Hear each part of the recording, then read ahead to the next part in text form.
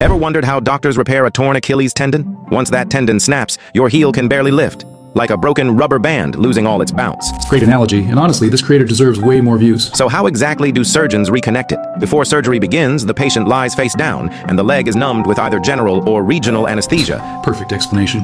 Regional anesthesia, like a popliteal nerve block, is extremely common for this surgery. Then the surgeon makes a small incision along the back of the lower leg to reach the torn Achilles, the crucial power line that connects your calf muscles to your heel bone.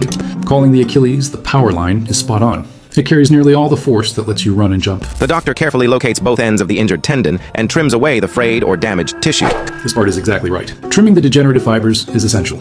You need healthy collagen to anchor the sutures properly. Then, using strong surgical sutures, the two ends are stitched back together one by one. It's not just a simple tie. The stitches are done in a special cross pattern designed to hold tight and stay secure as the tendon heals. Yes, surgeons often use Krackow, Bonnell, or modified Kessler stitch patterns.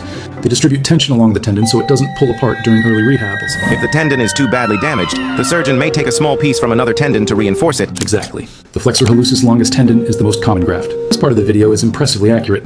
The creator genuinely knows the anatomy.